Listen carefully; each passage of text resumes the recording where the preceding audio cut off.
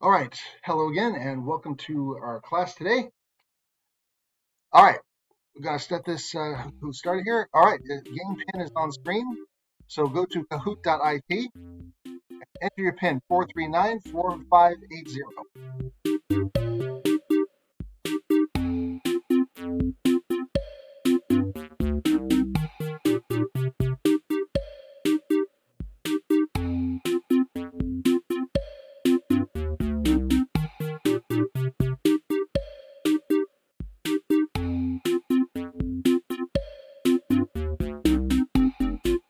I think I'll turn the volume down.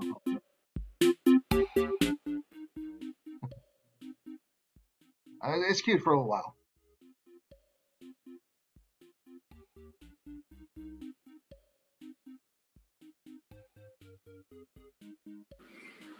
Do you mind sharing your screen again? We can't Oh, see what the a great! screen being Oh, I'm shared. sorry. I got to remember to do things like that. 1 second. All right, so I think everyone's logged in. Let's go ahead and play Family Feud.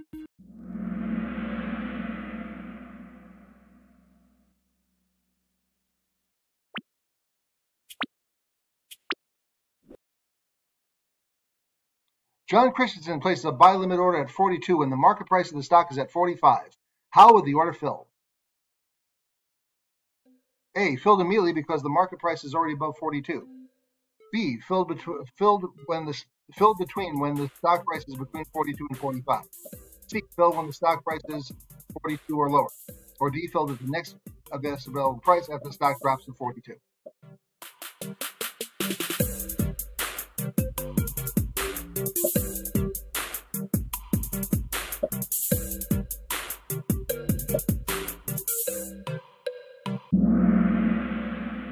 All right, this was a tricky one. Buy limit order at 42. Okay, so as a buy order, buy limit price, pay no more than 42 for it, and the stock's at 45. So if the current price is above his limit price, how would the order fulfill? It wouldn't fill immediately because he doesn't want it's more than he wants to pay for it. When the stock price is 42 or lower, that's exactly what a limit price would do. That's okay because he's setting a limit to the most he's willing to pay for it. All right, very well done. Okay, Kimberly, Hannah, and Karina are on the board. Next question. If left unexecuted, a good till cancel order will automatically be canceled when? A. On the last business day of June and the last business day of December. B. On the first business day of April and the first business day of October. C. On the cancel date specified by the customer when the order was entered. Or D. On the last business day of April and the last business day of October.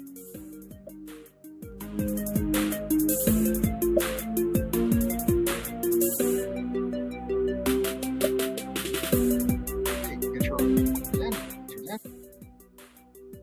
One second. Okay. Best answer choice, yes, is all open orders, right? The exchanges have to basically clear their books of all open, unfulfilled, good till canceled orders on the last business day of April and the last trading day of October. And the way I remember that, well, what's the last day of October? Halloween. So it's Halloween and 6 months after that. That's how I remember that one. Let's see. Okay, Alexis and Ashley are moving up. Kimberly keeps a pretty solid lead, though. That's our next question. A customer enters the following order. Sell 1,000 shares of XYZ at 23. Which execution would the customer accept? A, 22.90, B, 21.25, C, 22, or D, 23.50.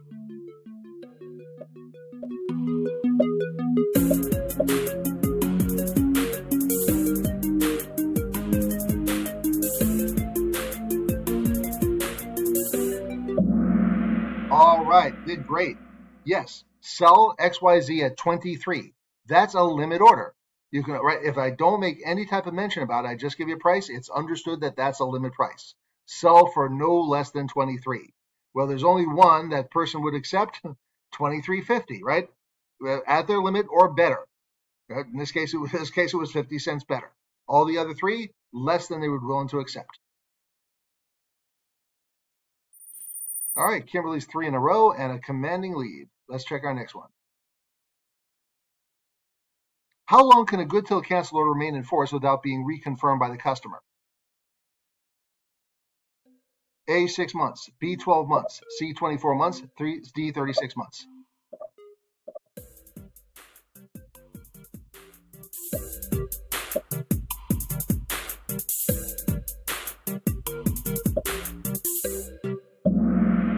Nice. Yes. Knowing that all good till cancel orders have to be cleared out, have to be canceled by April, last trading day of April, last trading day of October.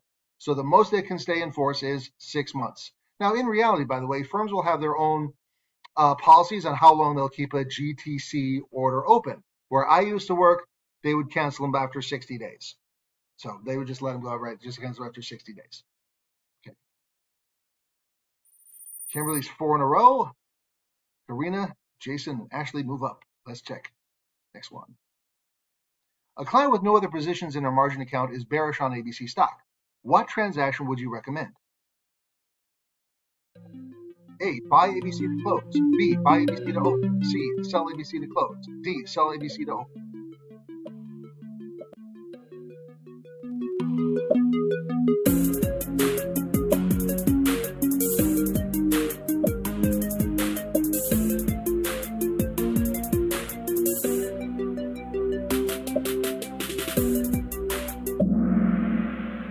Only one person chose this one because she's bearish on ABC stock, right? She expects ABC to go down. So what type of transaction does someone go down to, right? Oh, they do a short sale. So she would sell it short, which would be, so her first transaction, right? Initial transaction would be to sell something or sell to open. How would she get out of that short position? She'd have to buy it back again. She'd buy to close. Sell to open, buy to close. Most people chose sell to close, which she would do if she already owned ABC stock and then wanted to get rid of it. Okay. Does opening equal short? Opening just means your first transaction, the initial transaction that would create a new investment in someone's portfolio. Now, I think the obvious one, of course, is someone buys an investment and sells it later. So that would be a buy to open followed by a sell to close. But this case, it's the other way around. Her first transaction is to sell something. So she would sell to open and later on buy to close. Question is, how do you know she doesn't own it? What it tells us a client with no other position in her margin account. So she does, right? She has nothing in her portfolio right now. So that's one way that we know about it. That's a little clue that told us. All right. Anything else about that? If it's not totally clear, please let me know, okay?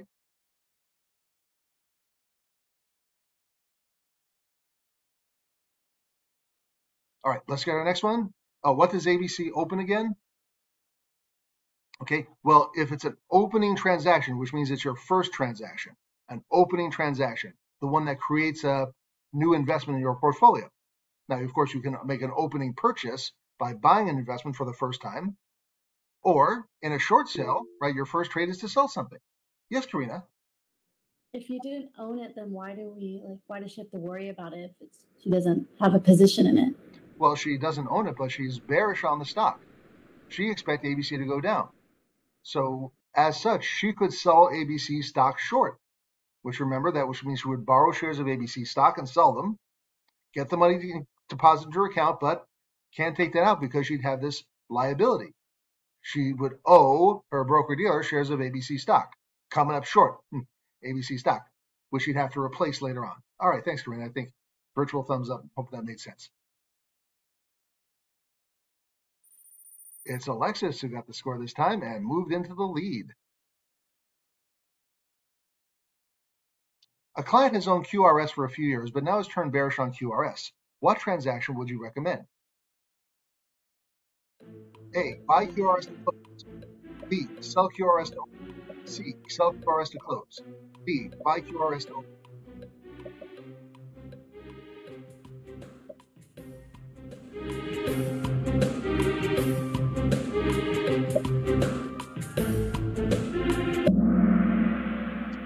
Because it was something, right, the client has already owned QRS stock or is long QRS stock and now turned bearish about it, okay? Was bullish, now bearish. Our client wants to get out of this position.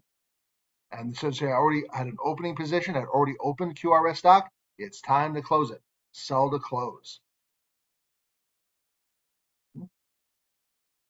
Okay, what does bearish mean in this context? Okay, that's not silly at all, by the way.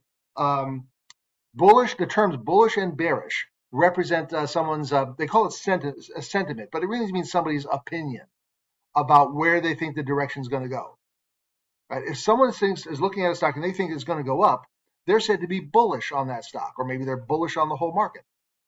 So if it's something that thinks it's going to go up, they probably want to buy into it. They probably want to buy it now, right? Buy to open. Bearish, however, well, that means someone with the opposite opinion. They look at the same investment, but they come away with a different opinion. They think it's going to go down. They're said to be bearish on that investment. Maybe they're bearish on the whole market. So they think it's on its way down. So if they already owned it, like in this case, they'd want to get rid of it. Is it a negative connotation for bearish? Well, let's just say it's their opinion they think it's going to go down. Okay. From their point of view, if they were right and they sold it short, it would be a good thing from their point of view. Yes, Alexis. In one of my old classes, like study materials that I used, I got taught that think of it as a bull's horns go up, so they want the market to go up, and a bear's claws go down, so they want the market to go down. Yeah, that's where there's supposedly where these animal metaphors come from, right? When a bull attacks, it points with its horns and strikes upwards. So if you think it's going to go up, you're said to be bullish. When a bear attacks, it rears with its claws and strikes downwards. So that's why they think it's bearish goes down. That's supposedly where those terms come from. Okay. Glad you like that, Amy. Okay. Good. When we talk about options today, bullish and bearish is going to be really important today. So it's probably good that we've had this chance to mention it. All right. All right. Ashley moving up the board to Alexis. Streak of 5. Smoking. Which of the following best describes how a buy stop at 39 would fill? A, the next price 39 after the market rises to 39. B, the next price after the market price rises to 39. C, the next available price after the market price falls to 39. D, the next price below 39 after the market falls to 39.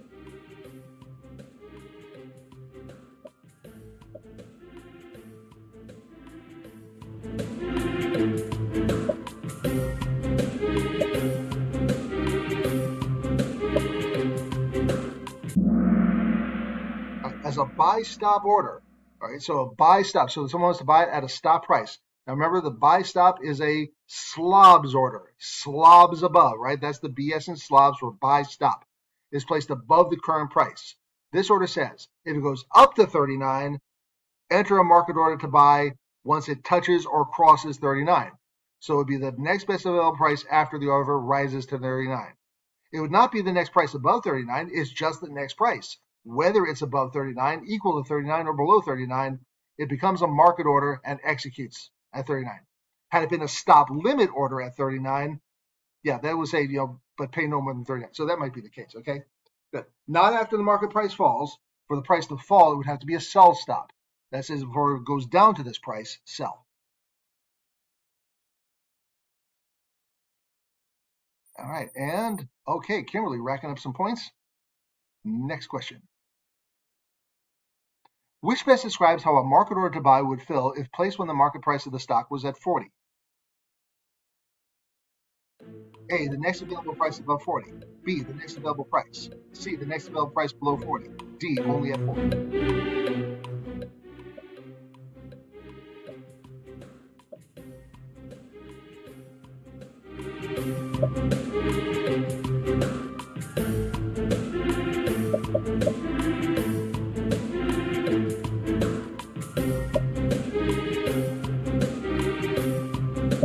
All right, some difference of opinion here, but market order means when they place a market order, they're going to get market price, whatever that price is when their order gets to the stock exchange, or really gets to the front of the line at the stock exchange, okay, or gets to a market making desk. So market order means you'll get market price, whatever that is at that particular moment.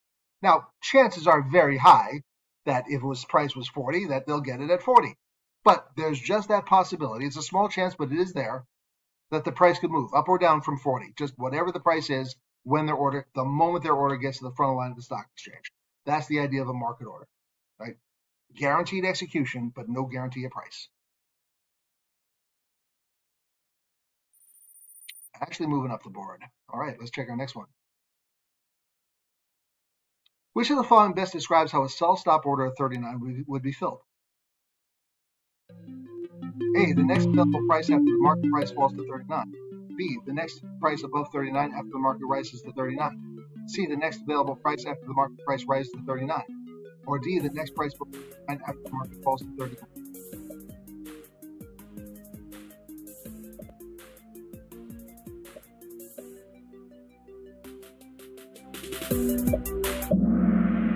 Yes, as a sell stop order, right? That's a bliss order, okay? Below the current price, that's the SS in bliss, sell stop. If it's at, which says if the stock ever trades at or below 39, to it or through it, then but only then, the order is activated, or elected is the technical term, and becomes a market order to sell, and therefore sells at whatever the price is after it hits or crosses 39. That's the best description. Nice one. All right, so some people putting up some points here. Let's check our next one. Last one. A market order to buy must be executed when and at what available price? A, within 24 hours at the highest. B, within 24 hours at the lowest. C, immediately at the lowest, or immediately at the highest.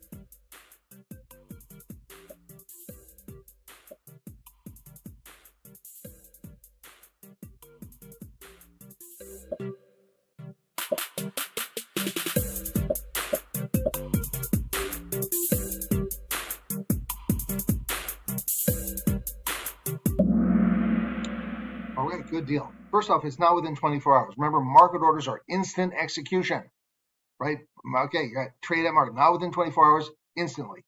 All right, literally, was supposed to have 1 second to execute the order. That's all done electronically, of course, but that's when they're supposed to do it. Now, since it's a buy order, well, we have to look out for our customer's price. Are they going to buy they want to buy at the lowest available price or the highest available price? No, they want to buy at the lowest available price, right? That would be the ask price. The ask price is the lowest price that anybody's out there willing to sell it for at this particular moment. Had it been a market order to sell, of course, then it would sell at the bid price, which represents the highest price that anybody's willing to buy it for at that particular moment. Misread it. Okay, it happens, right? Okay.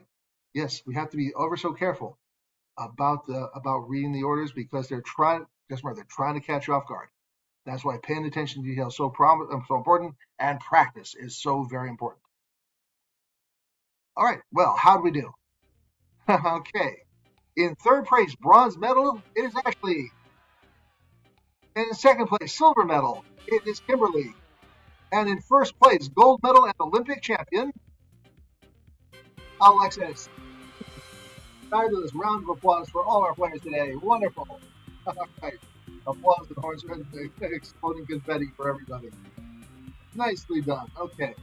Let me go ahead and pause the recording here. Okay, so great job with the cahoots there. Hope that helped you out a little bit. Again, that's why keep on practicing. The more you do it, you just get the feel for it. You get better at it. All right. So we're going to talk now about something. Well, I sure get a lot of questions about, and that is options. All right. Here's the thing with options. It's not always intuitive to begin, but once you got it, you got it. There's a method to it. There's a logic to it, and once you have that down, and I'm going to share with you everything I can tell you about options. Here's the thing about what options are. Options, options are a contract between two investors. In this contract, they've agreed with each other that they would trade 100 shares of a stock, right, at a pre-agreed price. No matter what the actual price is, they agreed they trade at a fixed price, no matter what the actual price is. As always, there's a contract. There's always two sides to a contract. On one side is the option buyer, who's also called the option holder, right, who purchased this option contract. Right, and having paid, what they paid is called a premium. That's the price they pay. But what they paid for is a contract that gives them the right. Now, it's not an obligation for them, but it's the right to trade 100 shares of stock at a fixed price, no matter what the actual price is. Basically, by buying this option contract, they have paid to lock in their price for a limited time. Limited because all options have an expiration date. Okay. Question, can you have a long week this week? Can I make assignments due on Wednesdays instead of Mondays? I put it this way. I had to put something, of course, in the syllabus, but I'm not so concerned when it gets done as long as it gets done. Okay. So if you had a hard week this week, I'm all right if you bring it Wednesday rather than Monday. Okay. But, of course, we try to keep up as best we can so that we're making progress on schedule. Oh, you said you can't see the screen. What a great idea if I could actually share my screen with you. Hold on a second.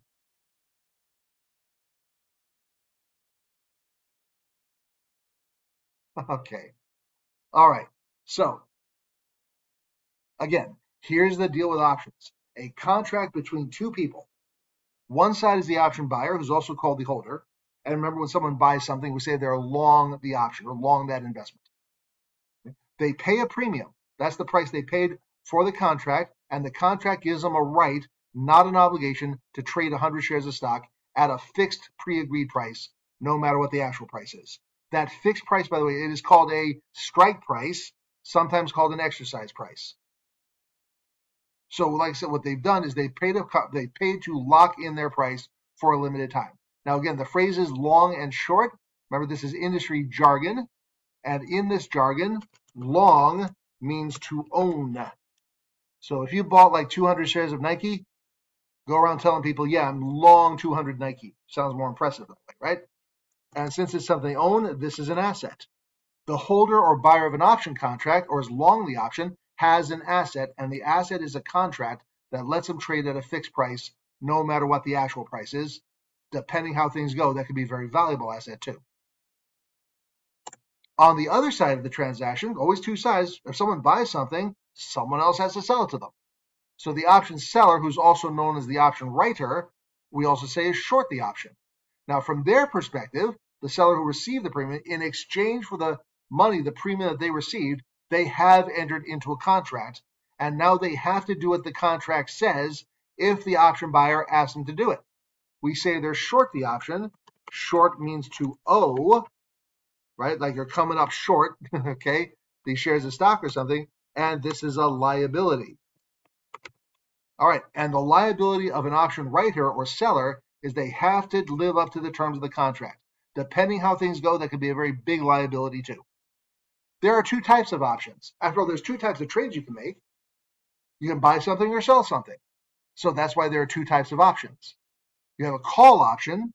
The holder or owner of a call option has a right to buy 100 shares of stock at a fixed price, to call it to them at this fixed price. Do they have to use the option? No, it's a right. It's not an obligation. They don't have to, but if it's profitable, they certainly will.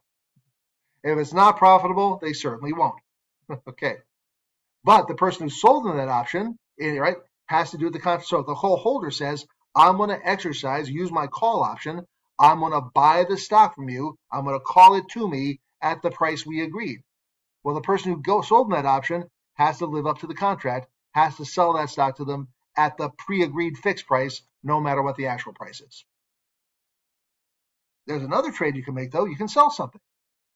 Right? So a put option is a contract where the holder has the right to sell 100 shares of stock to someone else at the strike price, at a fixed price, no matter what the actual price is. When they buy a put option, they've paid to lock in their sell price now, right? To sell it to somebody else or put it to somebody else at the strike price. The person who gave them or sold them that option in exchange for the money they received has to live up to the terms of the contract. If the holder says, I'm going to exercise my put option, I'm going to sell my stock to you, or I'm going to put it to you at the price we agreed, the person who gave them that option has to buy it from them at the pre-agreed price. Again, it's a right? The person who owns it doesn't have to use it, but if it's profitable, he certainly will. And if it's not profitable, he certainly won't. So that's okay. That's when you read questions about options, there's always two sides to it. Read the question from the point of view of whoever they're talking about in the test question. If it tells you someone buys an option or is long an option, that's one perspective, right? But the person who sold it to them has a totally different perspective. So read it from their point of view. Now, the premium, again, is the price that someone pays for the option contract. All right, buyers pay it, sellers receive it. Now, the way they give you, when they give you a price quote, right, the price they give you is always in dollars and cents on a per share basis. Every contract covers 100 shares of stock. That's an industry standard, so it's a safe assumption unless you're specifically told otherwise, and it's not at all likely you'll be told otherwise. So if I said the premium was 4, that's a shorthand for $4 per share times 100 shares per contract. So it's $400. Buyer would pay $400 to lock in the price. Seller receives $400 to agree to trade with them if the option buyer ask them to do so. That pre-agreed price is known as the strike price, right? Or again, it's also called exercise price. I'll write that out for you here. Strike price or exercise price. Okay. So that means that's the price they locked in at. Now, again, it is standardized. It says standardized by the Options Clearing Corporation. That's the thing about options. They're known, in fact, as standardized options because they're cookie cutter in a lot of ways, standardized. So they all cover 100 shares, right? The premium is always 100 times the price you see. They have specified expiration dates. So that way everybody knows exactly what to expect. Right? Okay, no surprises.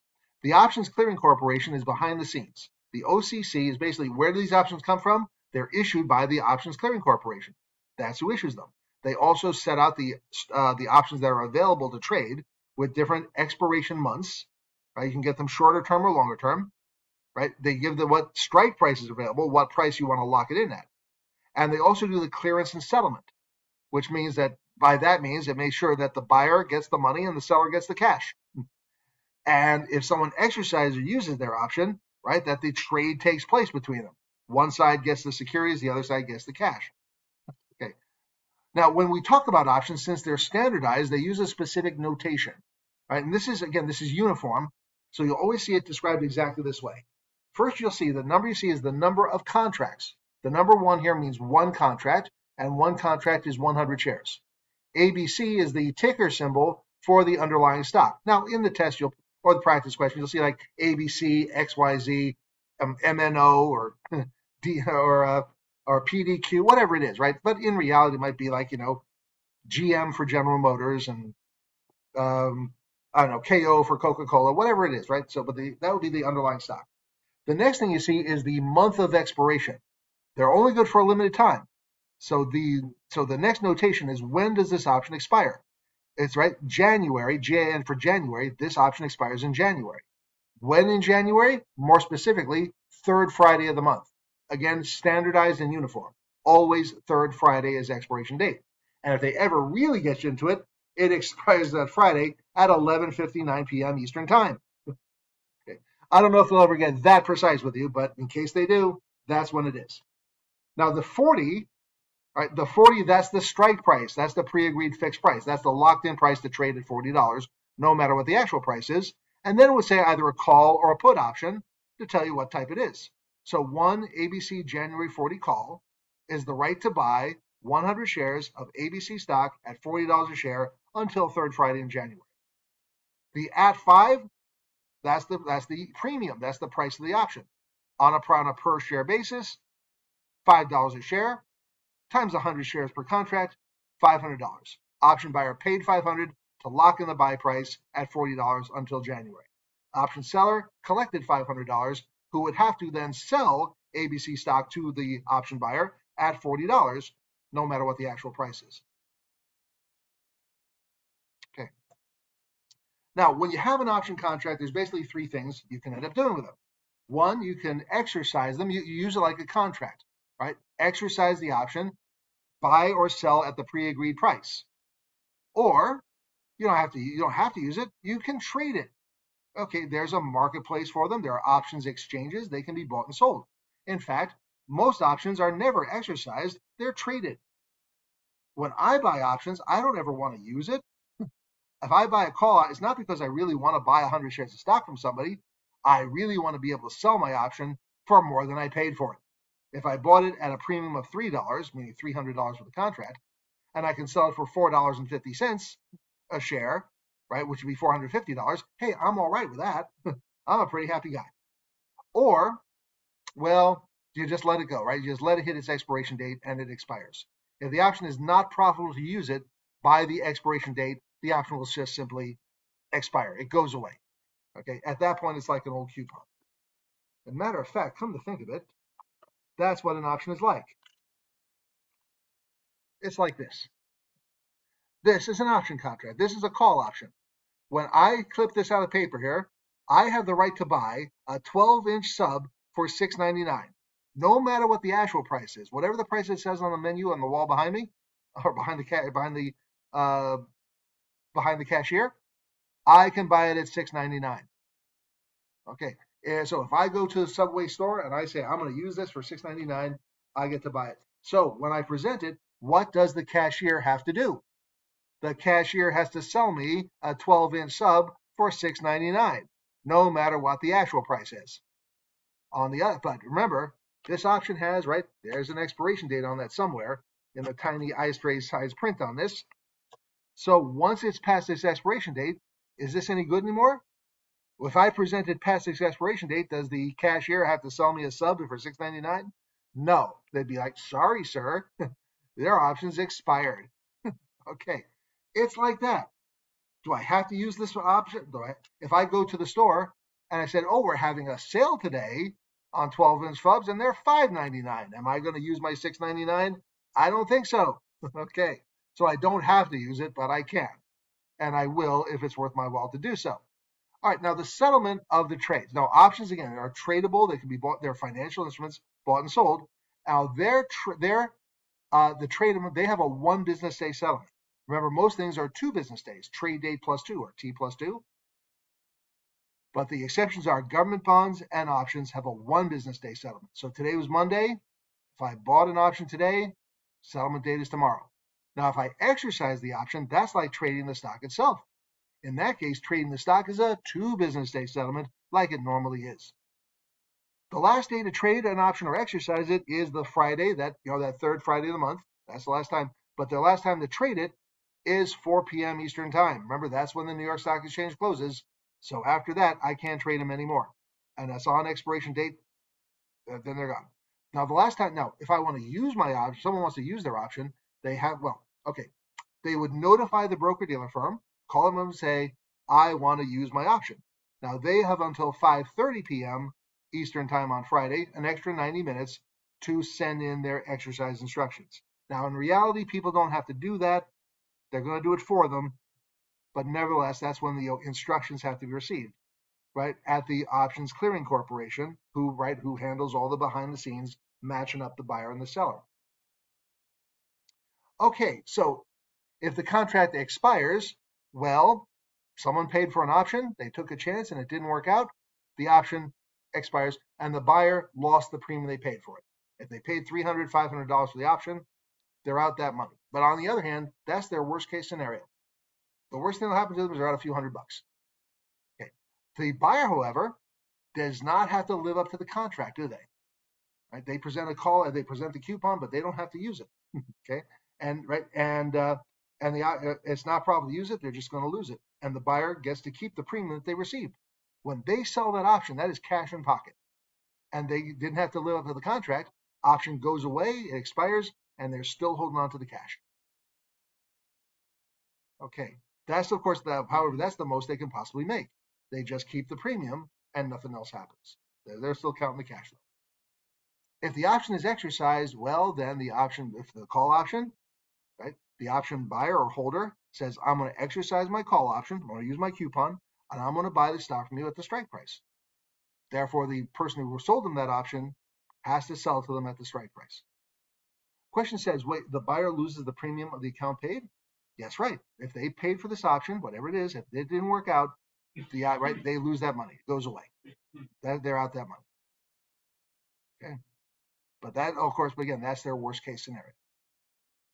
Took a chance and it didn't work out. The person who sold the put option, giving someone else the right to sell their stock to them. And if the option is exercised, it says, I'm going to use my put option, I'm going to sell the stock to you or put it to you at the price we agreed. They're obvious a contract. They have to buy from them at the pre-agreed price. Okay, now you can also trade the option. If you buy an option, you can sell it. But the option seller doesn't have to actually keep the option open, right, and have that liability. They could get out of under that liability by buying the option back again. So an opening purchase, closing sale. If I bought the option, I can sell it, and hopefully I can sell it for more than I paid for it and keep a profit. The person who sold an option can get out from it. They don't have to wait until it expires. They can get out from under that obligation by buying the option back again, and now they no longer have this outstanding liability. They don't have to live up to the contract. They've closed it out.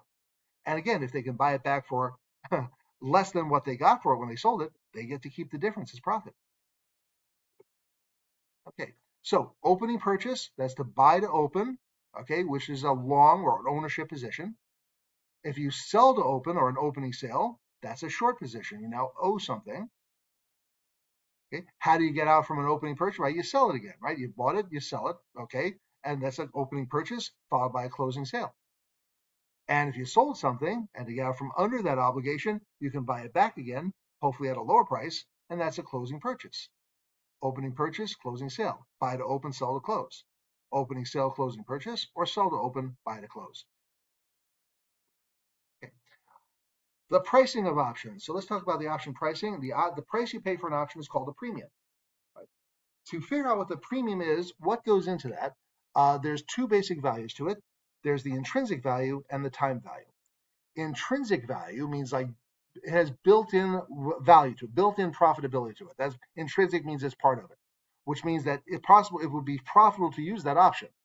To figure out the option has intrinsic value, just look at two things. Compare the strike price of the option against the market price of the stock. And from those two numbers only, determine would it be profitable to use that option or not. If that option is profitable, then we say this option has intrinsic value, right? Built-in profitability to it.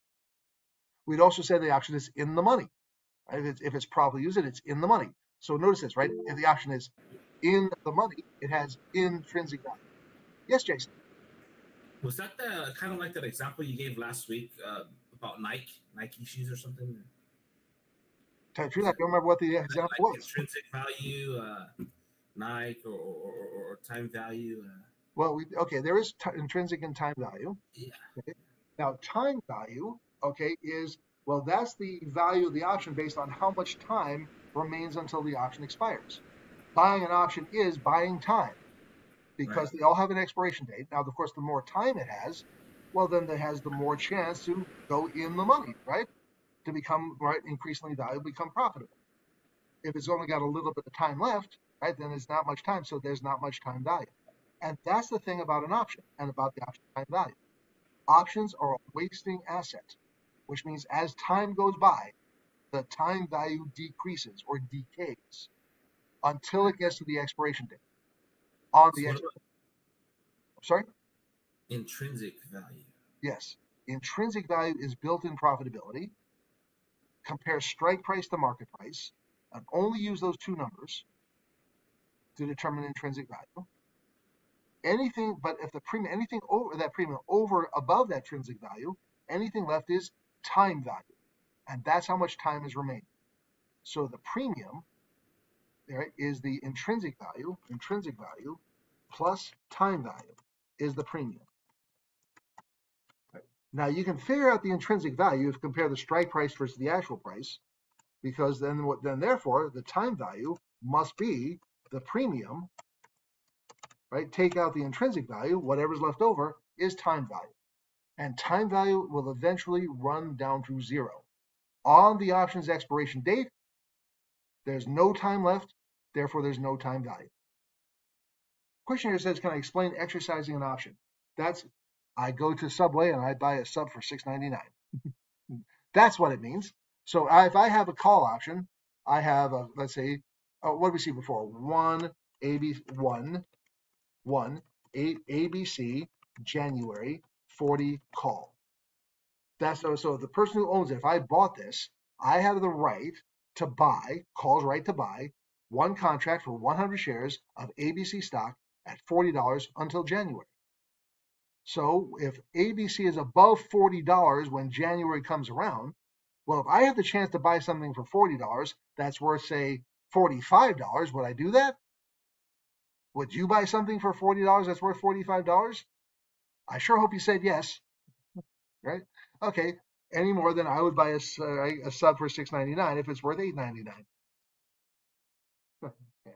So I would exercise the option to call the stock to me and buy it for $40. So now I now own 100 shares of ABC stock at $40 a share. And if it's actually worth 45, hey, I've just made an instant profit, haven't I? In fact, how much profit would I make? $5 a share. So that's its built-in profitability, right? If I have the right to buy it at 40 and it's worth 45, that's $5 a share intrinsic value, right? And it's in the money by $5. My pleasure, Karina. Okay. Okay, notice also it says determine if the option is in or out of the money has nothing to do with the premium that was paid. Again, in the money or out of the money. Only compare strike price to market price. In fact, what they call the moneyness of options, whether it's in the money, out of the money, or at the money, it's an adjective that describes the option itself. Right? So it in and of itself, in the money, does not necessarily mean someone has a profit or a loss. Right? In and of itself. Notice, for example, I only compared strike price to market price, and I did not factor in the premium. Now, that's important to figure out if someone ends up with a profit or loss, right? How much did they pay for the investments? But it's not, but in or out of the money, just market price to strike price, and it just describes the option. Okay. Now, a call option, of course, would be in the money. It would be profitable if the actual price was greater than the strike price. I can buy it for 40 and it's worth 45. That option is in the money by 5 points, or $5 in the money, and has $5 of intrinsic value. Put options, however, they're about because they lock in the sell price to be able to sell the stock no matter what the actual price is. So that option is in the money if the actual price is less than the strike price. So if I own one ABC January 40 put, I have the right to sell 100 shares of ABC stock at $40 a share until January. And if January comes around and ABC stock is $35, well, if I have the chance to get something for $35 and I have a contract that says I can sell it at $40, am I going to do that? Would I get something for $35 that I can sell for $40? I sure hope you said yes. Absolutely would, because that option would be profitable and make $5 profit. Therefore, it's in the money by $5 and has $5 intrinsic value. So if ABC is $35, I can acquire something. I can acquire for $35, turn around, sell it for $40. Has $5 of intrinsic value and is in the money by $5. However, if I have the ABC January 40 put and ABC is $45. Now, can I make a profit acquiring something for $45 that I can sell at $40? It's pretty hard to make a profit that way, isn't it? So as there's no built-in profit, therefore, this option has no intrinsic value and is out of the money by $5. Does that make sense? Okay. I hope they said they might have some. Okay, yeah, good. I was hoping they'd have some practice questions. The ABC January 50 call. I have the right to, the holder has the right to buy ABC stock at $50 up until January. If ABC is $55, can you make a profit buying something for $50 that's worth $55? Sure can. It's in the money, right? It's $5 intrinsic value or built-in profit, and is in the money by $5. Question says, in the money doesn't necessarily mean profitable. In and of itself, it does not. Not in and of itself. It's an adjective that describes the option. That's what we have to know. Okay. Just to give you a quick example of that here, what if I bought this option to buy ABC stock for $50 a share, but I paid $6 a share for it, and I just made $5 profit? Does that really sound like I came out ahead if I spent $6 and made $5? Doesn't really sound like a profit, does it?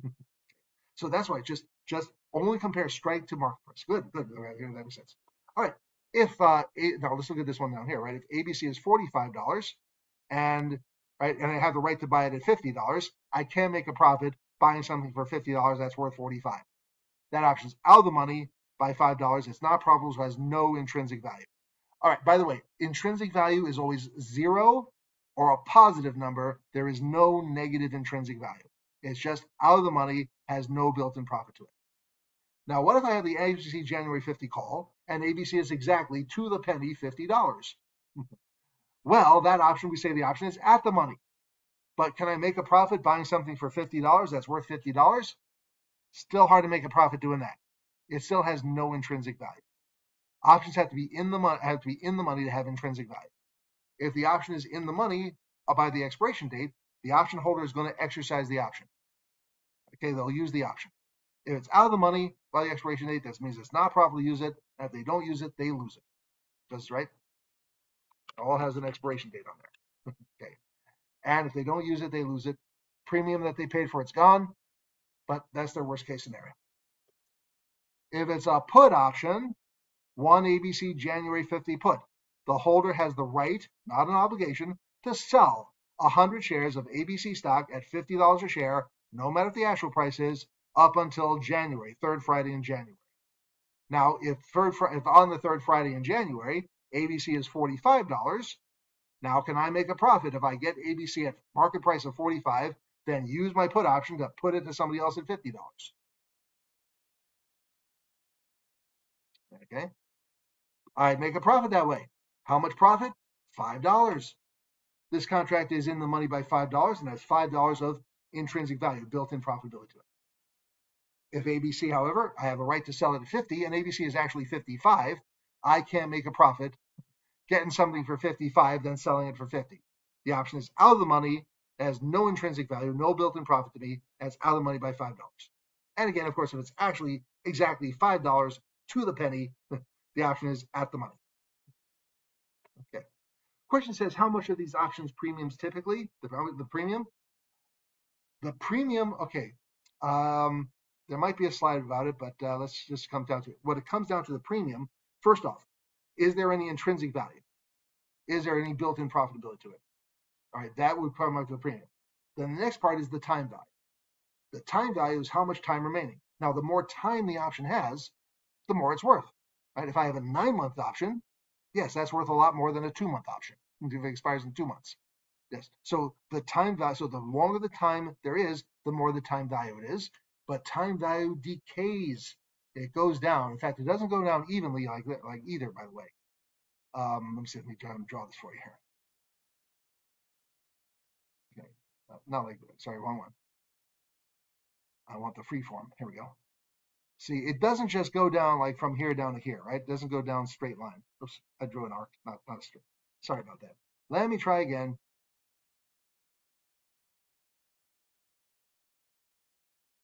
Oh, this is the one. Squiggles. Okay. It doesn't go down straight line like this from what it is down to 0. Instead, it goes more like this.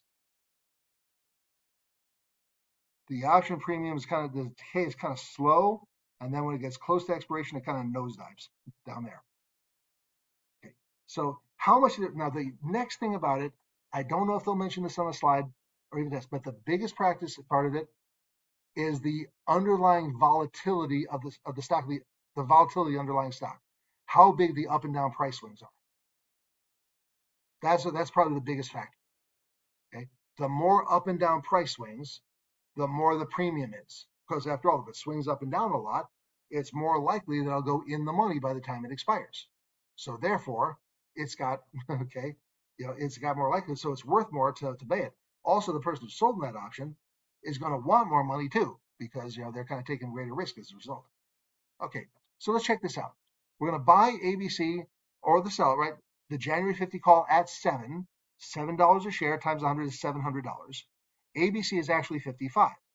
So this option has built-in profitability of $5 to it, right? Buy it for 50, it's worth 55. So why does it cost $7? What's the other $2? That other $2 is the time value. The remaining time until the option expires, which again will dwindle down to 0 on the expiration date. And we have the ABC January 50 put at 7, and ABC is 45. This option is in the money, right? It's worth 45, but you can sell it for 50. That's $5 of built-in profit, $5 of intrinsic value, but it costs $7. The other $2 is time value. All right, before we go on to talk about how we might use options, I think it's a good time to take a quick break. So I think we definitely need one. So let's go ahead and break right now and return at 34 past the hour, whatever the hour is in your, okay? And then as always, if we are on a break, if you have a question, if you want me to go back to another slide, please unmute and ask a question or make your request or type it into the chat and I'll reply accordingly. And I'll see you in a few minutes. Okay, so welcome back, and I'm already seeing some thumbs up here, so thank you very much for your feedback to help me know things are working right. Okay, all right, awesome. Okay, thanks, Amy. All right, so now that we know something about options, now we say, well, what do you do with them? Well, one of the things you do with, thanks, Jason, is a speculative strategy, speculation. Now, speculation is a polite way of saying gambling, but that's why they can use options, is basically making a bet as to the direction of the underlying stock. Let's put it this way. If someone thinks the stock is going to go up, do you think they would want to buy it now or sell it now? If they think the stock is going to go up, I think they'd want, yes, agree, they'd want to buy it now. Now, they could buy 100 shares of stock, but that would cost thousands of dollars. And that's thousands of dollars tied up in at risk. Or for a few $100s, they can buy a call option, which gives them the right to buy the stock at a fixed pre-agreed price. Okay? But then they're only spending a few $100, not a few thousand. So they're risking hundreds, not thousands. That's why people bet options. Leverage, massive leverage, right? For a few $100s, they can control thousands of dollars worth of stock for at least a period of time. On the other hand, if someone is bearish on a stock, they think it's going to go down. Well, if they think it's going to go down, would they want to buy it now or sell it now?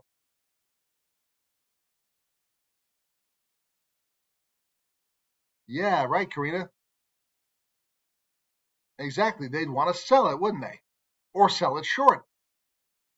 But instead of that, what if they also just purchased a put option that gives them the right to sell the stock at a fixed price, no matter what the actual price is, and instead of risking hundreds, not thousands. So that's why we can use options. Okay, so with the strategies, we can take advantage of leverage by buying options. Of course, if someone buys something, someone else will sell it to them, and they can collect that premium, collect income from it. So if they're bullish on the stock, they would buy a call option, the right to buy the stock at a fixed price. So they would have no position XYZ, but they could buy the XYZ call, read long the call option. If someone is bearish on a stock, expects it to go down, they can buy put options to lock in their sell price now, figuring that the stock will go down later. They can buy it when it's cheaper, then use their put option, exercise, and put the stock to someone else at the strike price and make a profit that way. See, that's how you can profit if the stock goes down, buying it cheaper and sell it to someone else at a fixed price. So they would be long or own the XYZ put. Remember, use these options are interchangeable. Okay, what did it say? The buyer, a holder, or long all mean the same thing. Now, on the other side of the deal is the option seller, right? Now they could sell a call, right? If they think the stock's going to go up, well, they could sell the stock to someone, sell someone else a call option, right? And they can receive that premium, so they would be short that call option. Of course, someone else could sell put options too. So there's to be someone who is the seller. There's also called the writer, who would be short the option. Okay, remember, all those words are interchangeable. Okay, so let's take it from the example here. Now, this is like a summary of the strategies here, and I would suggest when you get your scratch paper or your marker boards for your dump sheet, draw like this 2x2 grid. Right, so basically you're making this 4 quadrants. Right? So you have calls and puts in the rows and buys and sells in the columns. So just remember 2 things. When you just draw this on your scratch paper, remember 2 things. In the upper left corner, buy calls is bullish. Draw an up arrow. And then everything else is opposite. If buy calls is bullish, draw an up arrow. Then sell calls must be bearish. Draw a down arrow. If buy calls is bullish, then buy puts must be bearish. Draw a down arrow. And if buy puts is bearish, then sell puts must be bullish. Draw an up arrow. Okay, so just remember the 2 things. Upper left corner, buy calls is bullish. The rest of the chart fills in itself. Okay. They also talk about what's the maximum possible gain, what's the maximum possible loss, and what's the break-even point. BE means break-even, where the price with the underlying stock would be. Really show zero gain, zero loss, just absolutely break-even, 0. Okay. There's a couple things to look out for. First off, notice this. The maximum gain of a call option, the right to buy it, is conceivably unlimited. Because when someone buys a call option, they have the right to buy the stock at a fixed price. And then if the price goes up, they can buy at the fixed price and turn around and sell at the higher price. Now, the higher it goes, the more money they make, or more profit they can make. Is there a limit? Is there a ceiling how high a price of a stock can go? There's no limit. There's no ceiling. So that's why buying calls conceivably is unlimited possible gain. Now, the maximum possible loss, as always for an option buyer, is the premium they paid. They want to buy the stock at a certain price. It never got above that price, and they're out the premium they paid for it. But that's the worst case scenario. But before you can show a profit, you have to cover all your expenses. So the break-even point is the strike price, right? What the price they can buy for, plus the premium they paid for the option. You have to add all your costs together before you can show a profit. So add the two numbers together, and that's the break-even point. So if the stock is trading at that exact price, they would show zero gain or loss, break even. Once it goes above the break-even point, they start to win. They start to make a profit. But if they are, but the option seller, however, they basically saying that, well, why did somebody sell a call option? The person who buys it thinks it's going to go up. They think it's going to be above the strike price by the time the option expires. And the person who sold it to them says, no way. They think they have the opposite opinion. They think the stock will go down or at least stay the same. And it's going to be below the strike price, because if you have the right to buy it for $40 and the actual price is $35, is the option holder going to exercise the option? Would you buy something for $35 that's worth $40? I'm sorry, I got that wrong. Would you buy something for $40 that's worth $35? I don't think so. Don't think you'd be too enthusiastic. Yeah, right, Corey. You say no to that.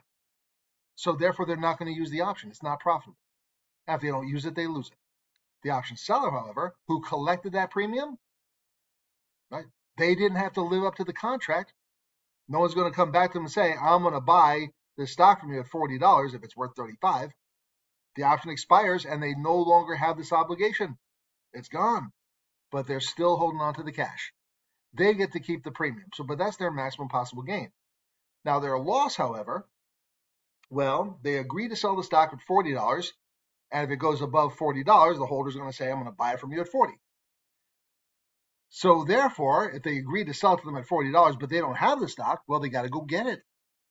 They got to go buy it and buy it whatever the price is. And if that price keeps going up, they're going to end up losing more money. Right? Well, they have to sell it to them at 40 and it's worth 45. They got to go buy it at $45 just to sell it to somebody at 40. Well, what if it was $50? They'd have to buy it at $50 to sell it to someone at 40. What if it was 60 or 80 or 100 or 5? Doesn't matter, does it? They got to go buy it whatever it is. The higher it goes, the more money they lose because they have to pay higher prices, and there's no ceiling how high a price for stock can go. So their maximum loss is conceivably unlimited. Exactly, Corinna, conceivably unlimited loss. Notice that the buyer's maximum gain and the seller's maximum loss are the same. And the buyer's maximum loss and the seller's maximum gain are the same. And they also both have the same break-even point, the strike price plus the premium. Once it goes above the break-even point, the option buyer starts to win, the option seller starts to lose. Think of it this way. They're making a bet. It is a wager. I said speculation sounds as a polite way of saying gambling. They're making a wager what the stock's going to go. And the way it works out, it's a zero-sum game. Whatever one side wins, the other side loses. Put options. Okay. The right to sell the stock. So if someone gets that when they're bearish, they think the stock's going to go down. If they were right, they can buy it later when it's cheaper, then exercise their put option and sell the stock to someone else at the pre-fixed price and make a profit that way. But first off, how much can they maximum gain? Now, the lower the stock goes, the more money they make because they can buy it cheaper and cheaper and sell it at a fixed price. Well, is there a limit to how low a price of a stock can go? Yeah, there's a limit. Can't go below zero. So if it does, right, the stock's worthless and the company's bankrupt, they can buy the stock for nothing, sell the stock to someone at the strike price, to the fixed price, and make a profit that way. Now, again, before they can make a profit, got to cover your costs. And that includes the cost that they paid for the option. So it's got to go down, but it's got to go down by enough to cover the cost, to cover that premium. The maximum loss, as always, for an option buyer is the premium that they paid. They thought it would go down, and it didn't. So therefore, they're out the money they paid for it, but again, that's their worst case scenario. And of course, if someone sells a put option, if someone buys a put option, someone else has to sell it to them. The option seller has the opposite opinion. The person who buys the put thinks it's going to go down below the strike price, and the person who sells it to them says, no way. That's why they're happy to take their money, because they fear they're not going to use that put option. No one's going to sell something for $40 that's worth $45. And the option will expire, they get to keep the cash without having to do anything. But it could happen. Someone will sell. They could sell that out. Someone will say, "I'm going to use my put option and sell the stock to you," and so they have to buy from them at the pre-agreed price. Let's say $40. Now that they bought it, they probably don't really want it, and it's gone down to $35 now. Well, they'll have to buy it at 40, and then they can just sell it.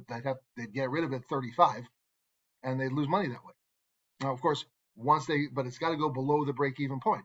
Once it goes below the break-even point, put option buyer starts to win, put option seller starts to lose. BE stands for break-even. Question says, to order to have a put, do you have to have a call first? No, they are separate things. These are separate instruments. So you do not have to have them together.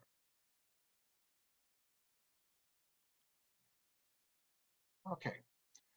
All right, what I'm going to do now is, let's see. The way they do it, this is called the T chart. Okay. This is going to be your Jedi mind games right here. Okay. This is your ninja tool right here. They're called T charts. If you've ever taken any like basic accounting classes, this would probably look familiar to you. So the way they do it, they put the option on one side and the stock on the other. I'm going to do it the way I was told to do it. I think it's easier and makes more sense this way. You basically make a T chart, which you're making two columns. On the left side, it's called debit register, but let's just make it. We're not here to become accountants. Let's call it money out. And on the right side, that's formerly called your credit register, but let's make it simple. Let's just call that money in.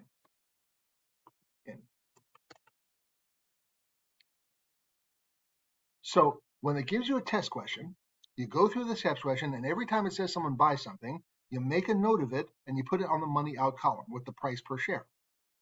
Every time it tells you someone sells something, make a note of that, write it down, use your scratch paper or the dry erase board they give you, and make a note with the price per share, put that on the money in column. Then what you do to figure out the answers, you add up all the whatever's going out compared to whatever's coming in, and then figure out bottom line, gain or loss, or max gain, loss, or break even. Okay, so here we go. Let's go ahead and do this. A customer buys one ABC January 30 call at 4 when ABC is $29. ABC goes to $47 and the customer exercises the call. What is the maximum possible gain, maximum loss, break even, or in a scenario did someone end up a profit? By the way, as I figure it, there are 5 types of questions that they can ask you about options. The question is either definition or strategy, which means what is or what would you do with, or what's the maximum possible gain, or what's the maximum possible loss, or what's the break-even point where there's zero gain or zero loss, or in a scenario, did someone end up with a profit or loss and how much was it? That's 5 types of questions, and everything else is fill in the blanks. We're going to fill in the blanks and work it out. Okay. First one. Okay, so what's the maximum? Okay, so first off, so customer buys an ABC January call at 4. So I'm going to put that here on the money out column. Let me say, okay, on the money out column. Now, in the textbooks, they'll just have you write something like, 4. They bought it for $4. And when I was taking my test, if I just wrote down the price per share like they showed you in the textbook, sometimes I forgot what the number referred to. So now I make little notes. So I'm going to give little notes about it. Okay, I'm just going to say customer buys the January call. So I'm going to buy call, and I'm going to put a -4. And I do that to make it more visually clear that it's money flowing out. Okay. ABC goes to 47 and the customer exercises the call. First off, what is the maximum possible gain? So first thing, they bought the call for $4. So that's their first expense. Let's assume that the call is in the money on expiration date. This means it's profitable to use it. If it's profitable to use it, they're going to exercise the call. So we're going to buy ABC stock at what price? Can you tell me what price will we, if we exercise the call, we buy ABC stock at what price?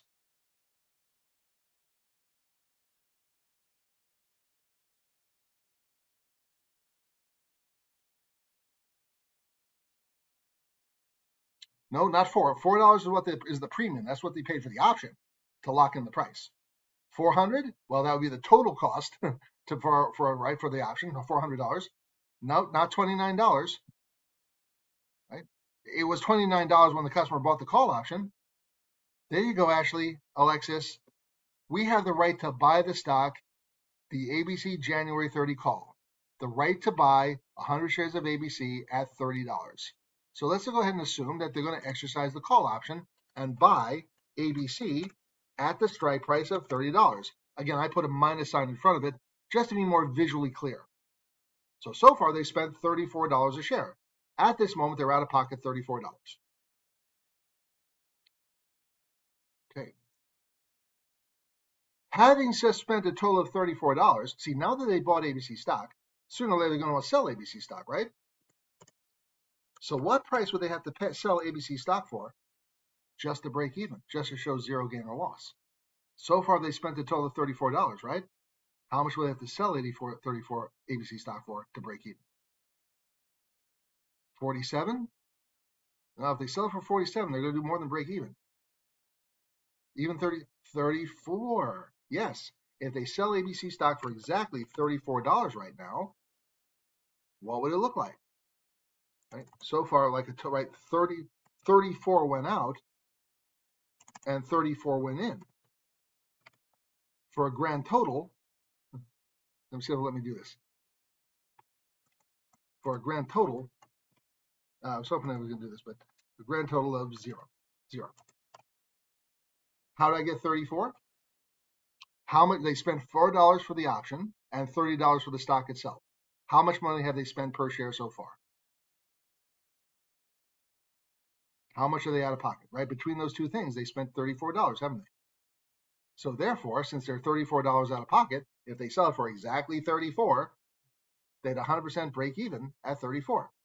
So their break even point, right here, is 34. Okay. What's the maximum possible gain?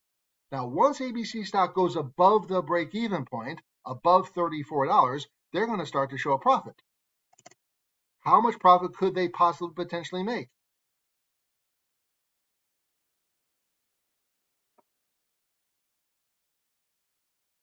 Is there a limit? Is there a cap? Is there a ceiling? Oh, it can go above 30. You could go above 47. Right. There is no limit. So that's why conceivably, at least in theory, they could sell it for an unlimited amount. So therefore, if $34 went out and infinity comes in, what's their grand total now? Plus how much?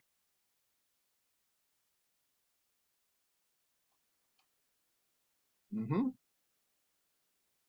34 goes out and unlimited comes in. Oh, somebody must be able to say it, right? Unmute or type in a message. No, not minus 34, not zero. 34 goes out and infinity comes in.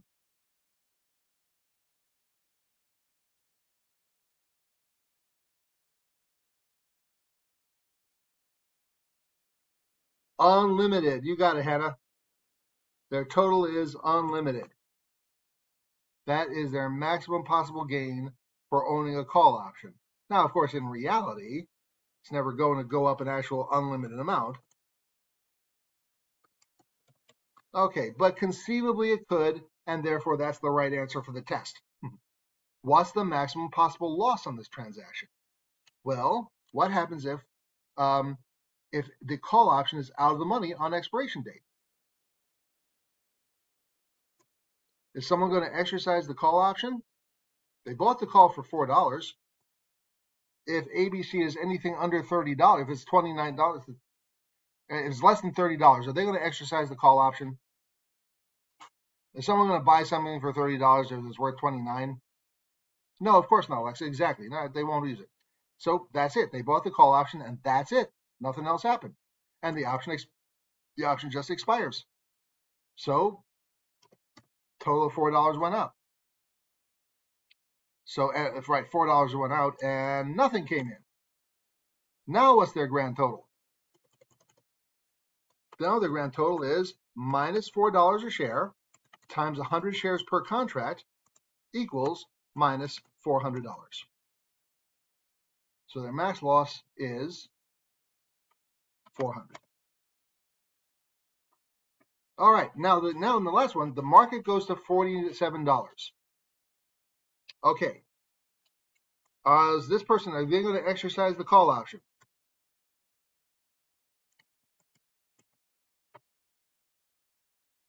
Is this option in the money or out of the money? Right to buy it at 30 and it's worth 47. In the money or out of the money? In the money, right, Karina? Right, Ashley? Right, Amy? Good. In the money by how much?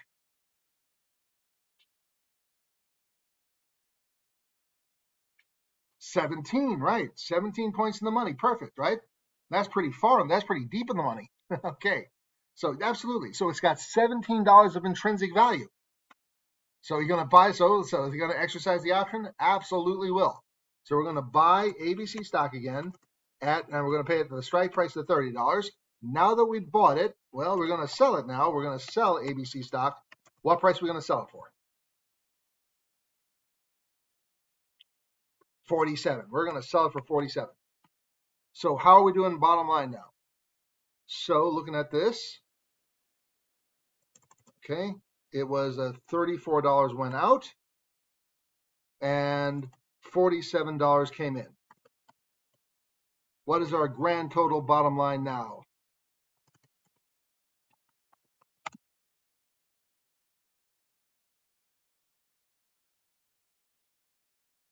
Not quite 17, I think. 13. Yes, 34 went out, 47 came in, plus $13 a share times 100 shares per contract equals plus $1,300. That is the transaction. So we've just went through when buying a call option, we went through the 4 possible questions here that we can answer with our charts. Maximum gain, maximum loss, break-even point where there's no gain or loss, and a profit or loss scenario. Where did the 13 come from? Because $34 went out and $47 came in, plus 13.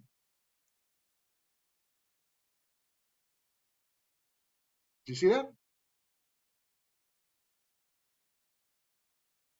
All right. Now, thumbs up. Nice. Okay, good. Now let's check out this one. The short call strategy. Short call. Now again, if you notice they use option on one side and stock on the other side. Any system, as long as it works, it works. I'm going to tell you the one I prefer to use. All right, because that's what I was trained on, so that's the one I'm using. And I suggest this, right? It's a training for you. Whatever system you use, stick with it. Just pick a system, stick with it. When you get to the testing center, just do it like you rehearsed it. Okay, question here says, when the stock goes infinity unlimited, is this when an owner should anticipate a higher price to sell the stock at? In this case, remember, this is a theoretical kind of thing, right? It's theoretically unlimited gain because they can buy it at a fixed price, and once it goes up above the break-even point, they're going to start making money. How much money could they possibly make? Theoretically unlimited. That's just it. It's just a theoretical part. Okay. All right, let's check this out. A customer sells one ABC January 30 call at 4 when ABC is 29. ABC goes to $47 and the customer is exercised. Actually, the terminology they use, by the way. Okay, option buyer or the holder, right, exercises the option.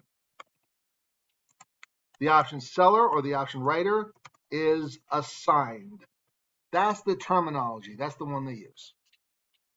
Okay, by the way, if the option is in the money on expiration date, the holder will exercise the option, right, for whatever intrinsic value there is. Now, remember, it's got to be above the break-even point before they can show a profit.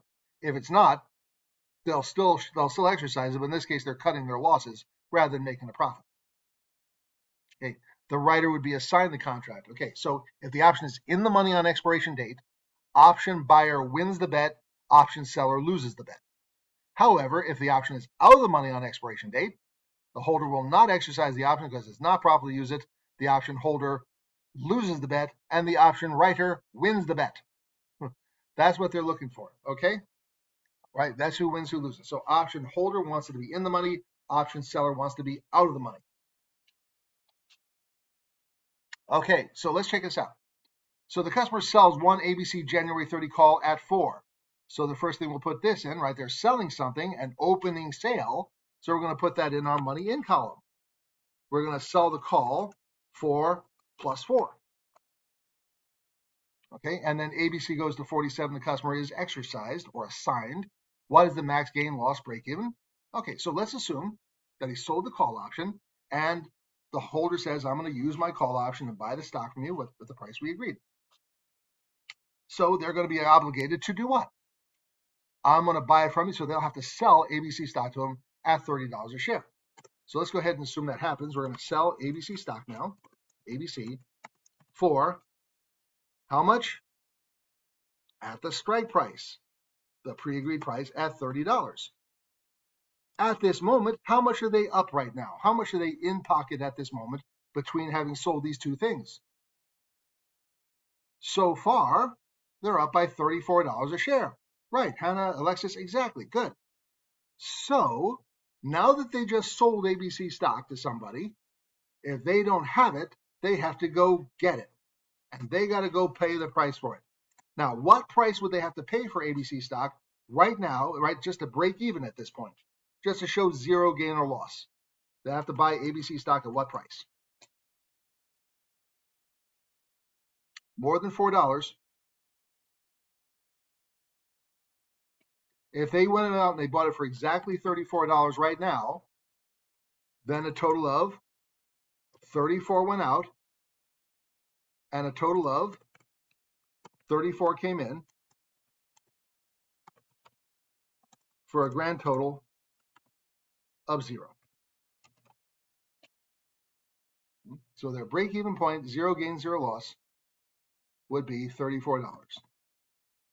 Once it goes above the break-even point, they're going to start to lose money because now they have to go out and buy ABC stock for higher and higher prices.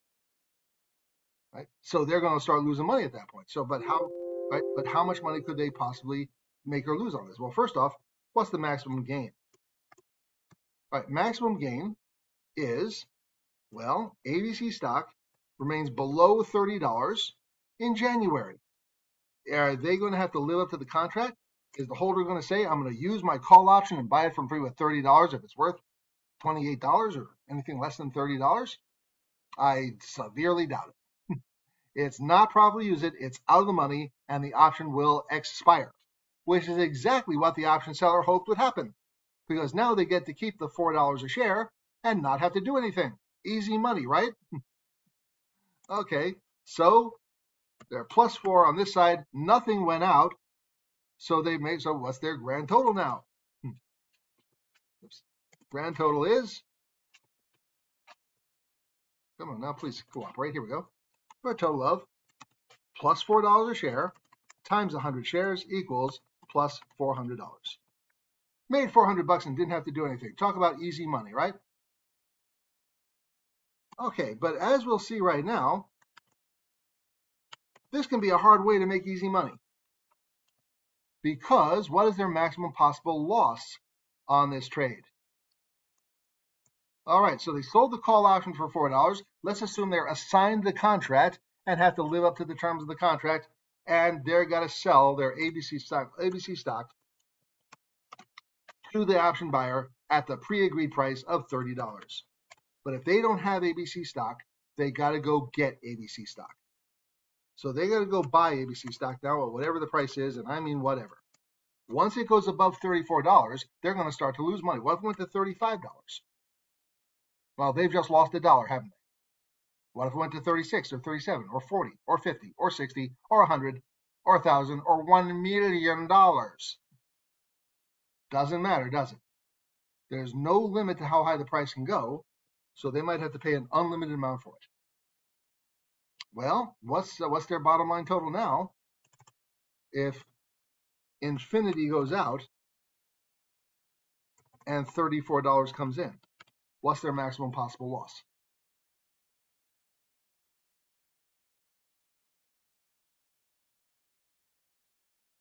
There, thanks, Alexis. Unlimited. Unlimited, you got it, Jason, exactly. Their maximum loss is theoretically unlimited. So talk about, right, I said it's not going to be a hard way to make easy money. That's why. All right, now let's say in the scenario, profit or loss scenario, ABC goes to 47 and the customer is exercised, so they'll have to sell ABC stock at the pre-agreed price of 30. They don't have ABC stock, so they got to go get it and pay $47. That's the current market price. A total of $47 went out, and a total of $34 came in. What is their grand total bottom line? Win, lose, or draw? And how much?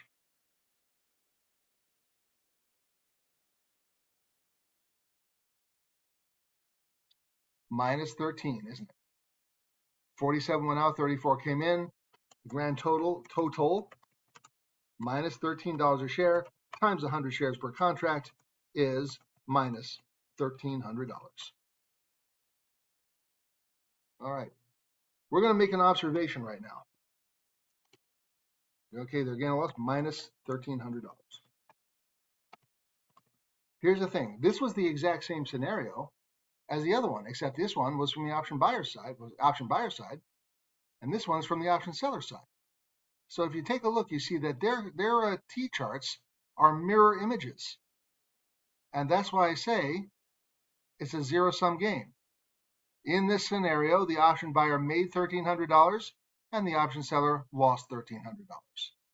One side wins, the other side loses. Like I said, they're making a wager. It's a bet.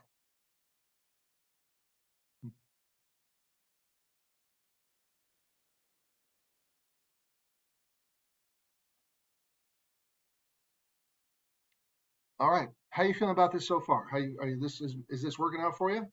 Is there any part that's not totally clear just yet? Thank you, Alexis. If you have a concern, please ask, okay? Okay, so again, mirror images, right? All right, by the way, take a look. Okay, now this is just me, okay? When I do these T-charts, if you notice, I also put them basically here in rows, right? Or like I show them like in columns here, step by step, right? So it gives them line space here. And I do that again, it makes it more visually clear, the sequence of events. They don't do that in the textbook. I do it, this is just me, but I find it just a little bit more helpful, right? It helps. That's the thing about these charts, right? When you write them down step by like that, it'll help you stay focused, keep you from getting all lost in the details or lost in the weeds here. By the way, notice that both sides says they sold this call here when ABC was $29. Did that little fact have anything to do with the answers to our questions? Did it make a difference at all? Not in the bit, not even a little, did it? So every time it says when the stock was $29, this ends up being irrelevant detail. And I think they throw that in there as a distraction.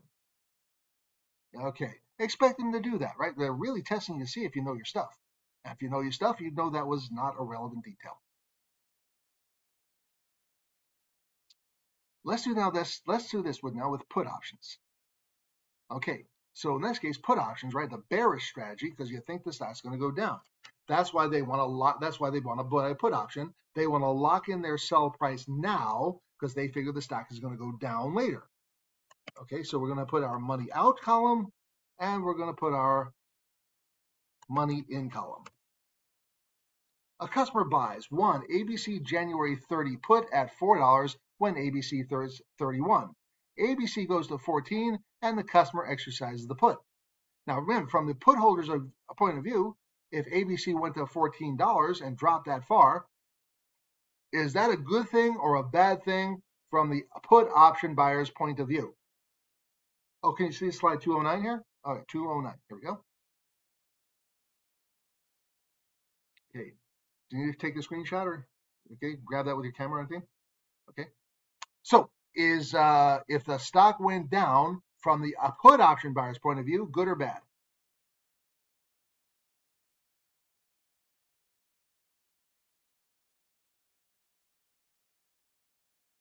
Okay, someone said bad and someone said good. Okay. From this person's perspective, that's good because they thought ABC was going to go down. They're bearish on it. That's why they bought the put option to lock in their sell price. They figured the stock goes down, they could buy it cheaper and put it to somebody else. Okay, yeah, from their point of view. So let's take this out. So first off, the thing they did was to buy the put option. And since the first thing they did was to buy something, we're going to make a note of that on the money out column.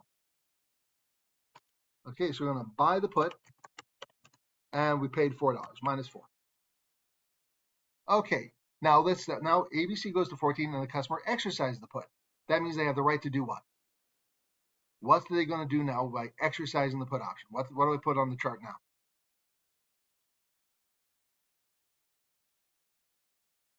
Put option means they have the right to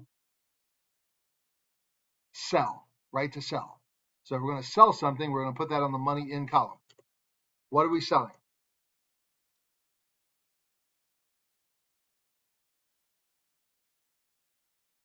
Selling what?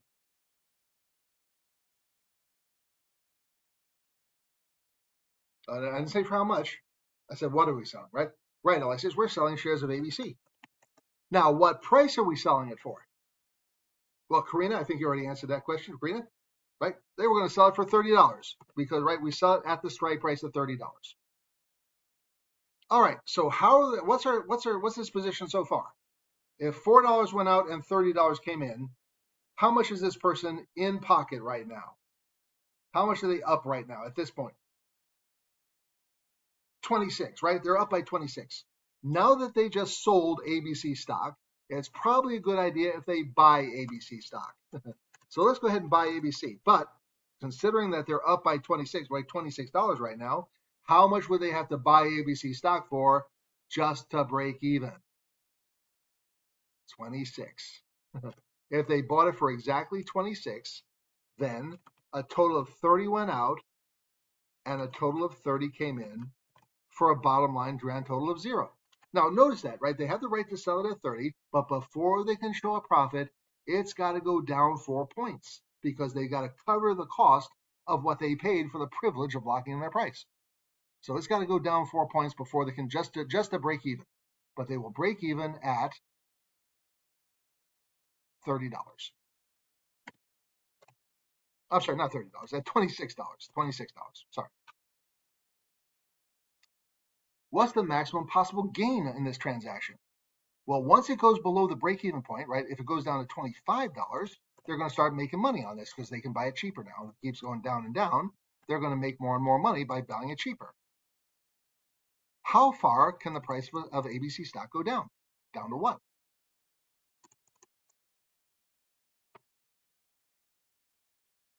Right, Alexis? A letter O or number 0? Yeah, right. It could go down to 0. ABC company is bankrupt, out of business, and the stock is worthless. So they can quote unquote buy it for nothing, exercise the put option for sell it for $30. But they did have to pay $4 a share for the privilege of locking the price. So if $4 went out and 30 came in, what's the grand total?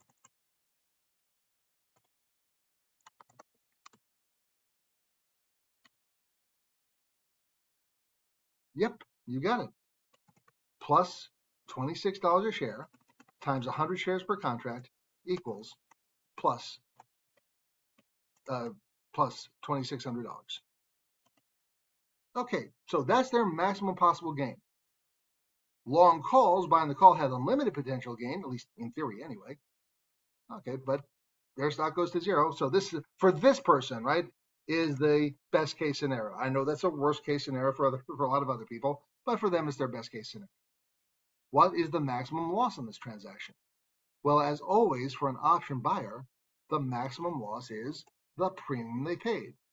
Because if they have the right to sell ABC stock at $30, and when January comes around and ABC stock is $32, are they going to want to sell something for $30 that's worth $32? I kind of doubt it. Will they use the option? No, because the option's out of the money and has no intrinsic value to it.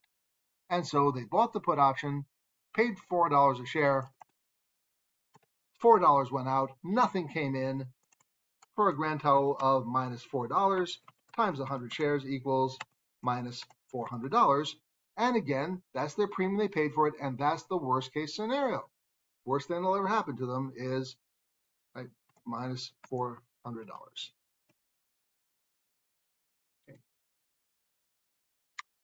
And now profit or loss in a scenario.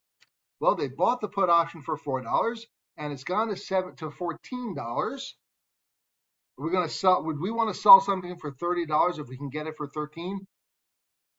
Yeah, I highly think so. We're going to exercise our put option and sell ABC stock at the market price, at the strike price rather, of $30.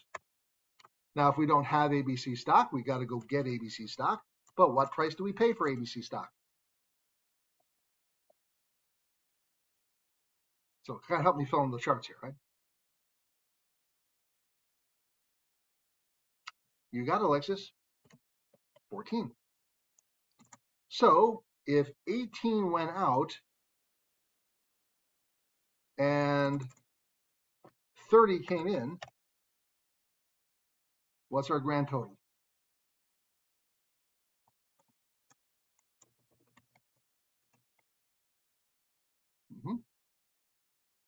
The total is plus $12 a share times 100 shares equals plus 1,200.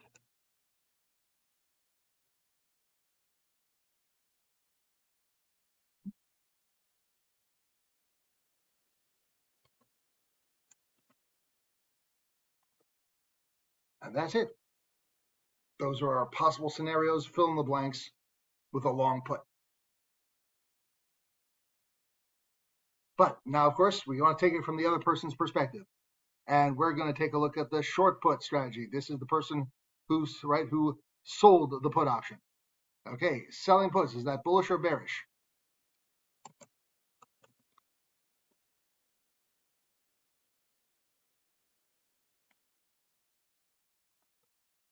Bullish, perfect, yes. The person who, right, because the person who bought the put option thinks it's going to go down, so the person who sold them says, no way. Okay, so that's their strategy, right? They think the stock will either go up or at least stay the same, so they can actually be bullish or neutral, really.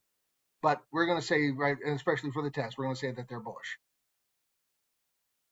All right, so the customer sells the ABC January 30 put. That's a sell to open or an opening sale. So our first transaction is to sell something. We're going to sell the put for plus 4. All right, and ABC goes to 14, and the customer is assigned or exercised, or again, the term is assigned. Maximum gain, loss, break even, or the market goes to 14. What happens in a scenario? Well, first off, they sell the put for $4 a share, which, of course, as an option seller, is always their maximum gain. Because if ABC remains above $30, the option buyer is not going to use it because it has no intrinsic value. And if they don't use it, they lose it. And the option seller just gets to keep the cash and not have to live up to the contract. And they just account, right? They're just counting $400. Okay. Now let's assume that the option, I say, is assigned. So the holder says, I'm going to sell ABC stock to you at $30 like we agreed. They're now contractually obligated to buy ABC stock from them at the strike price of $30. Now, at this moment, 30 went out and 4 came in. So how much are they out of pocket right now at this particular moment?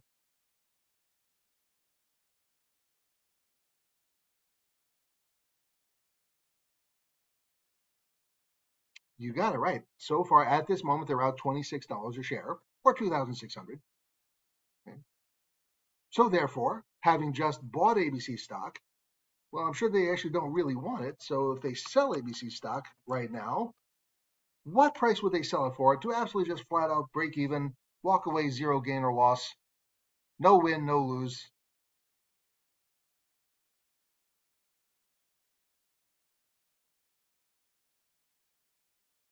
If they sold it for exactly what price right now, 26, Alexis. Okay, yeah, no need for a question mark. I think you're getting the hang of this. If they sell this for $26, oops, $26. So therefore, a total of $30 went out and a total of 30 came in for a bottom line 0. Okay, so once it goes below $26, though, they're going to start to lose money. Because now that they just had to sell the stock, they got to, right? They just had to buy the stock from somebody. And if it keeps going down and down, they're going to lose more money now because they got to get rid of it, right? So, okay. So what's the maximum possible loss? Worst case scenario now is they bought the stock for $30, and the absolute worst case possible scenario is ABC stock is bankrupt and the stock is worthless and they sell it for nothing. Well, in that case, a total of 30 went out, a total of 4 came in. What's their grand total?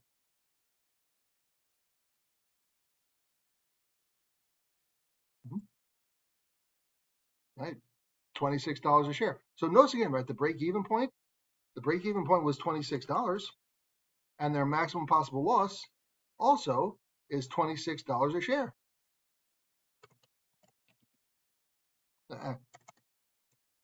Okay, that's not a coincidence, right? That the price per share for the break-even and maximum loss are the same thing. Okay, if 30 went out and 4 came in, then we'd have a bottom line grand total of minus 26 times 100 shares, minus 2,600. Maximum possible loss. Now remember, for the option buyer, the maximum possible loss is the premium. The buyer could have lost $400, and that would be the worst. So you notice that the option seller, they got a much higher potential loss, don't they? All right, so let's take a look in a scenario. The stock goes to $14. The customer is assigned the contract, and they have to buy ABC stock at the strike price of $30. But now that they have it, they don't want it, and they want to get rid of it. So they're going to sell ABC stock for what price? Help me fill in the chart.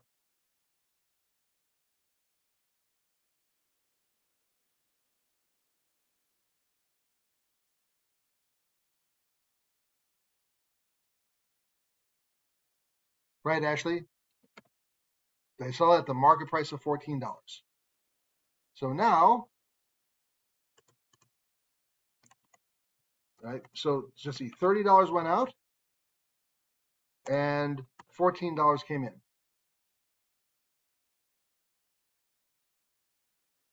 I'm sorry, not 14. $18 came in. Keep me honest on this, okay? $18 came in. So win, lose, or draw. And how much? Minus 12. Perfect. $12 share times 100 shares per contract equals a minus $1,200. And as we saw earlier, this was the exact same scenario as the long put.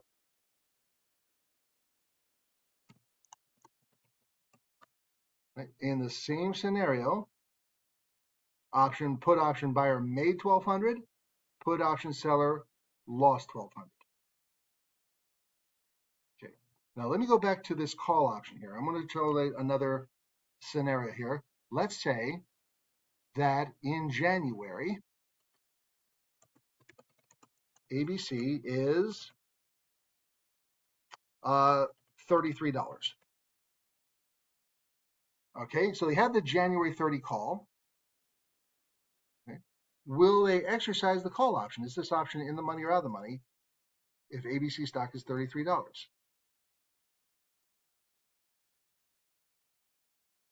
Is the option in the money or out of the money?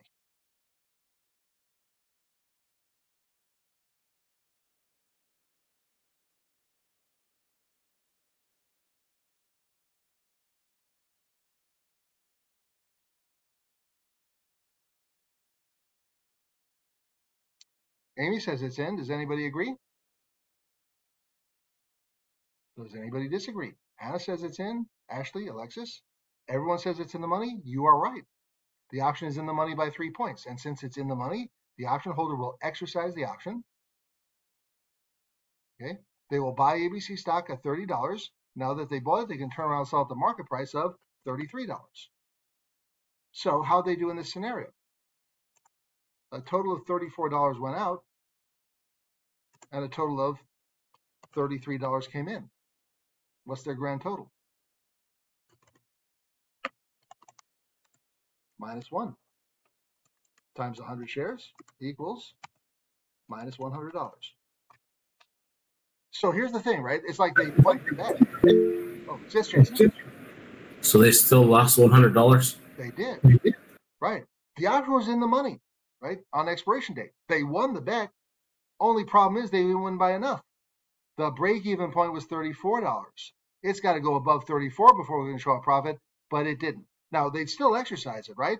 They lost $100, which is better than losing $400. Okay. So they'll still exercise the option, but in this case, they're more cutting their losses than actually making profits. Okay. So they won. It's like, okay, they won the bet, but it's just they still lost money. I knew someone who's like, I was tutoring someone who's like big into sports betting and described it, says, not only does your team have to win, you got to beat the spread. Right? You got to win by enough to cover all your costs. So I want to show that as an example where, yes, the option was in the money. The option holder will exercise it. Only thing was it wasn't in the money by enough. It didn't make the break even point, and it was still a losing trade. Just not a worst case scenario.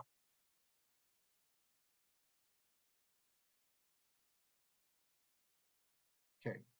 All right. Let's see what we can do here in the time we have remaining. There's another ways you can use options. In this case, we're going to use what we just saw as speculation, right? Someone buys or sells an option, making a bet which way it's going to go. Now, that's one way to use options. But another way is you can use them in conjunction with the underlying stock itself. So we can use them together. If someone has a position in the stock, obviously they hope it goes a certain way, but just in case it doesn't work out that way, they can also buy an option as well. Because what does an option do? Lets you trade your stock at a fixed price, no matter what the actual price is. This is called a hedging strategy, right? Like hedging your bets. It's to protect your investments because in case it goes the wrong way. You can always tell it's a hedging strategy when someone has a position in the stock and they buy an option to go with it. Always has to be a long option. In this case, they're buying the option not because they think it's going to go a certain way, but in case it goes a certain way, the opposite way that they hoped. Someone might be long the stock, they own the stock, they must be bullish on the stock, they must want to buy it because they think it's going to go up. But just in case it doesn't go according to plan, what if they also buy a put option? Because the put option gives them the right to sell their stock that they own at a fixed price, no matter what the actual price is, so they can get out of their investment at a fixed price, and they know what their worst case scenario is. In this case, buying the option is like buying term disaster insurance. Because even if the stock crashes, they can still get out of it at a fixed price. Let's take a look at this transaction here. Again, we're going to go money out and money in.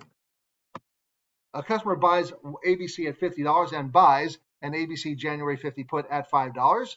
ABC goes to 36, which of course is exactly what he did not want to happen. Does that mean now he's like stuck? He's just lost a whole bunch of money? No, because he's got disaster insurance. He bought the January 50 put, which gives him the right to do what?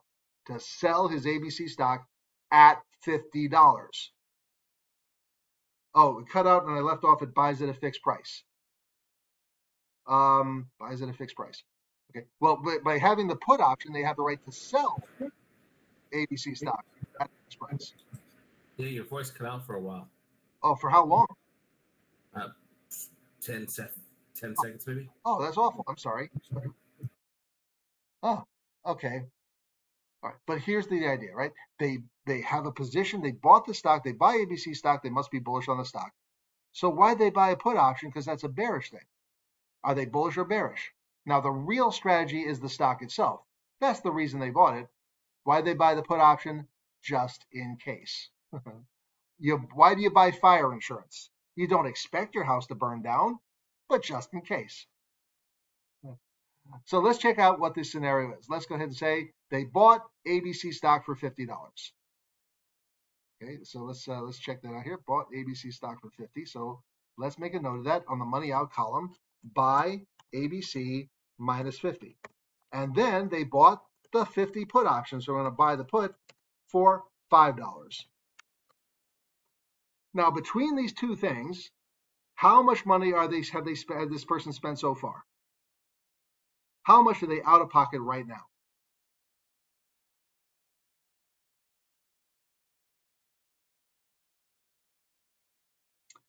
right, Karina? They paid $55 a share so far. So now that they bought ABC stock, of course, sooner or later they're going to sell ABC stock. But what price will they have to sell it for just to break even? 55. Oops, that should be a plus sign. Because if they did, 55 went out, 55 came in, bottom line 0. So again, by buying this put option, it just raised their break even. It's got to go above $55. They got to cover that cost before they can show a profit. So yes, it's got to go up $5 before they can even show a profit. This does eat into their profits. So why did they do that? Okay, because disaster insurance. So first off, what's the maximum possible gain? So the break-even point, we just worked it out. Break-even was 55. Maximum possible gain. Well, once it goes above the break-even point, they're going to start to make money. And the higher it goes, the more money they make. And there's no limit to how high it can go. So therefore, their maximum gain, well, if 55 went out and infinity comes in, what's their maximum possible gain?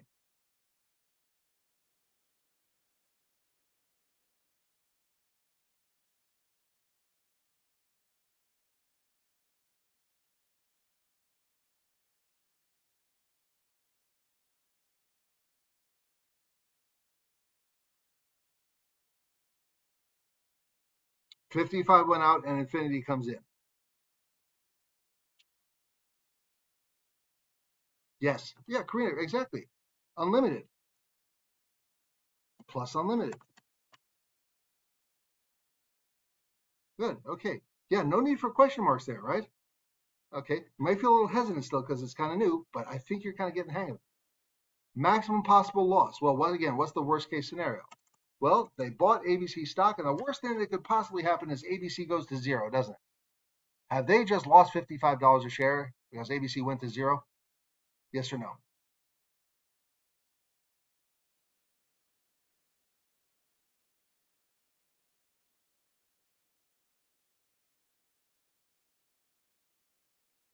Okay, to repeat the question, the worst thing that could possibly happen, they bought ABC stock and the company is bankrupt and goes down to 0. They spent $55 so far between these two things. So therefore, if stock is worthless, have they just lost $55 a share? They would lose all? The answer is no. Why not? Because they bought or long an ABC 50 put option, which means they have the right to sell ABC stock at what price? At $50 a share. So if the stock goes down, if it's below 50, they'll exercise their put option because it's in the money, and they'll sell their ABC stock for $50. Therefore, bottom line, 55 went out and 50 came in. And the grand total is minus 5 times 100 equals minus 500. That's why they bought the put option. Disaster insurance. And they know that the worst thing that'll happen now is they lose $500. Okay, now mind you, right, it cost them some money, didn't it? Yeah, right, insurance costs money. But they're okay with that. The whole idea is with as a hedging strategy, they will give up some of the upside because it protects against the downside. Now, what if ABC says it goes to $36? So therefore, ABC goes to $36. Are they going to sell ABC stock for $36? Yes or no?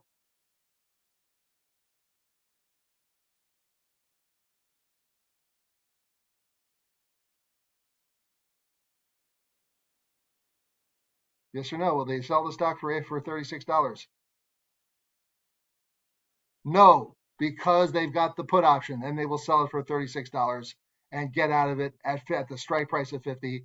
And again, they would have lost. Their worst case scenario again would have been $500. That's the hedging strategy. That's the protection strategy. Let's put it this way. Buying puts, like I said, it's like buying desserts. What do you call the price you pay for insurance? When you write a check to the insurance company, what do you call the price you pay for it? Call it premium, right? What do you call the price you pay for an option contract?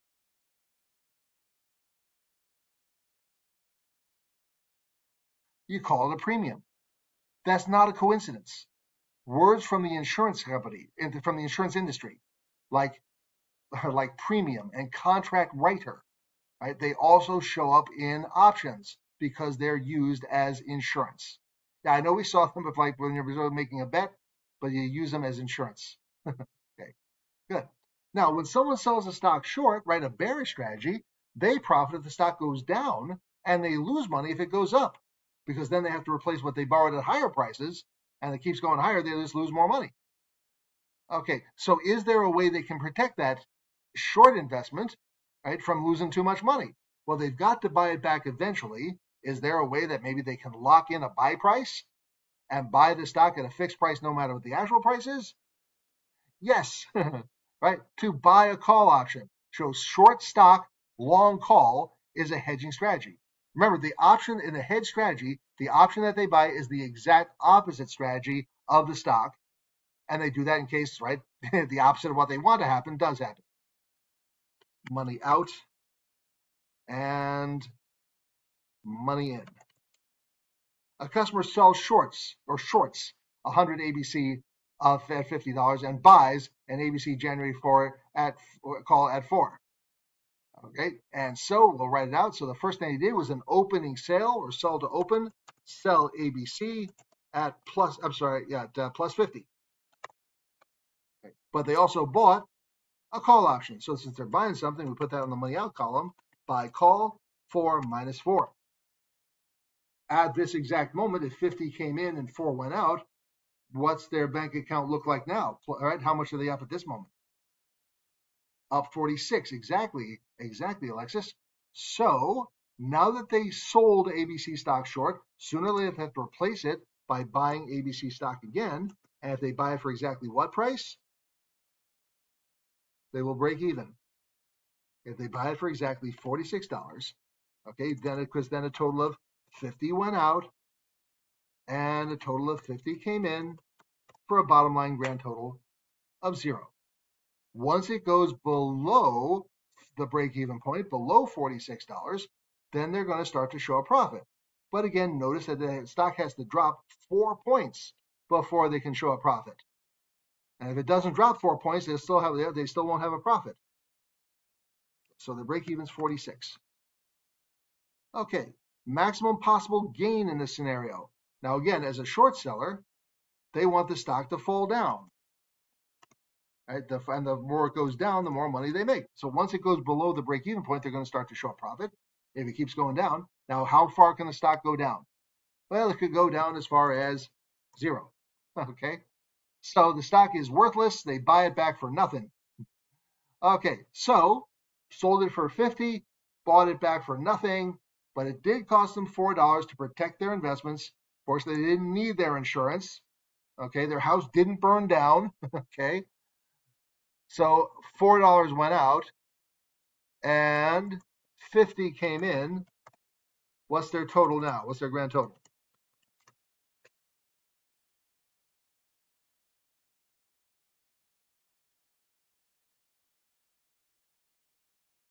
Grand total, right? 40 came in, 4 went out, plus 46 times 100 shares is plus $4,600. Now, true, if he had not bought the put option, he could have made $5,000, right? That would be the maximum gain.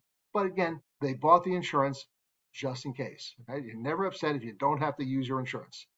So their maximum gain is $4,600. Okay, notice again, the maximum gain price per share is the same as the break-even point. That's not a coincidence. All right, maximum possible loss in this transaction. Now, as we know, right, as a short seller, they lose money if it goes up. And if it keeps going up and up, they're going to lose more money. And is there a ceiling, a limit to how high price stock can go? No, it isn't. So what if it goes up to an infinite amount? Have they just lost infinity?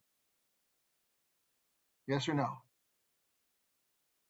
Do they have conceivably unlimited losses in this transaction?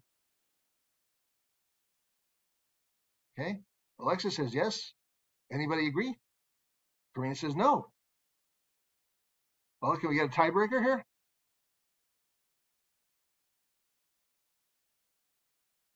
Okay. All right. Some folks we haven't heard from yet, so okay. Ashley says yes. Let's see. Who we haven't heard from? Like Colby. Oh, Alicia says yes. Colby, what do you think?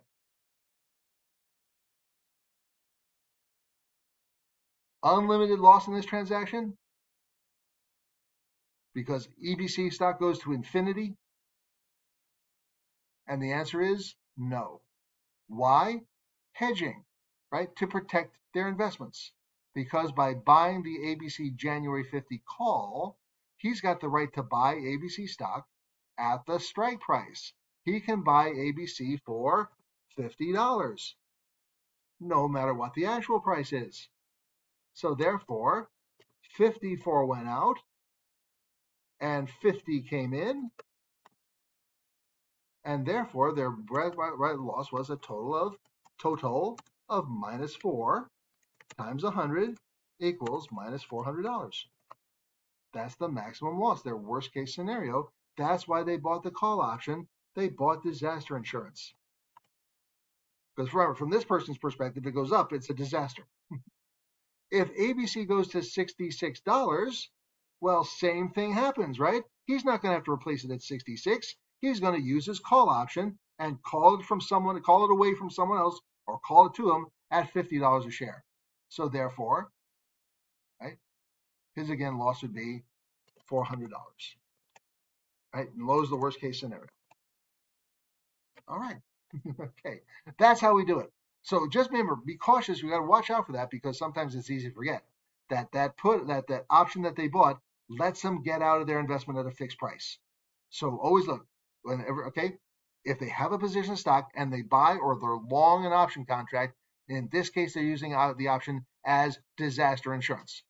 Okay, in fact, I went to a seminar, right? They were talking about using put options as a hedge, and like their whole thing was we always buy put options, and describes like insurance.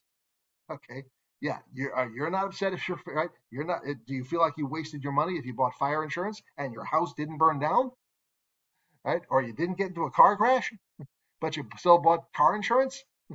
Okay, then don't be upset about losing money on put options. If you okay, right? So that's that. And he said, how many of you, right? Your portfolio is burning down right now, but you have no insurance. Okay. All right. Last thing I want to do here before we wrap up today is I'm going to show you again a little trick that I did when I was taking my test. I knew that options are contracts between two investors. And I've always heard these stories about some business deal getting done. They write a contract on the back of a cocktail napkin, and the next thing you know, they got a $10 billion business.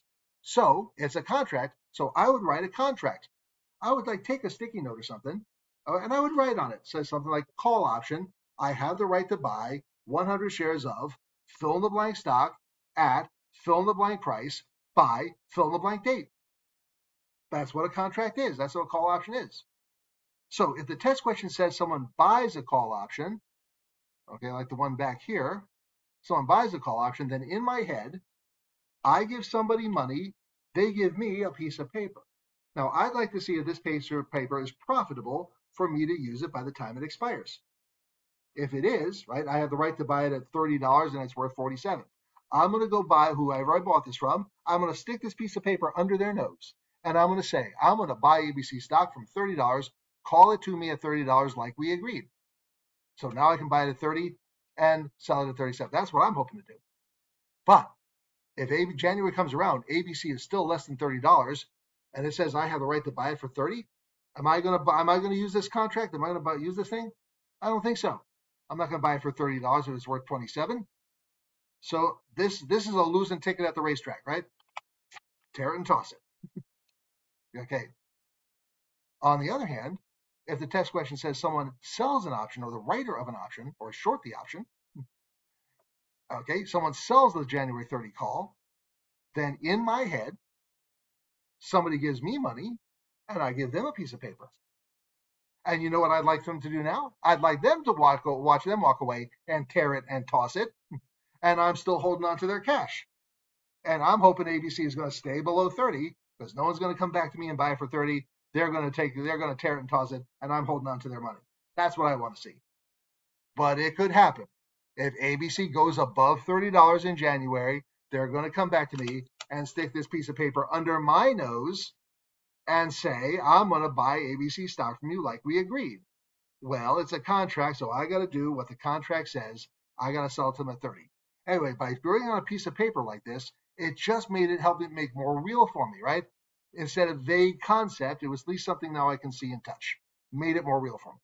So I did that in my head when passing around this piece of paper like I'm pretending to, and it just helped me out get this concept down a little bit better. After a while, I didn't need the piece of paper anymore because I just practiced it enough that I knew what I was doing. I knew what was going on. Okay. All right. Well, we're exactly at 8:45, and this is the time I'm supposed to let you out the door.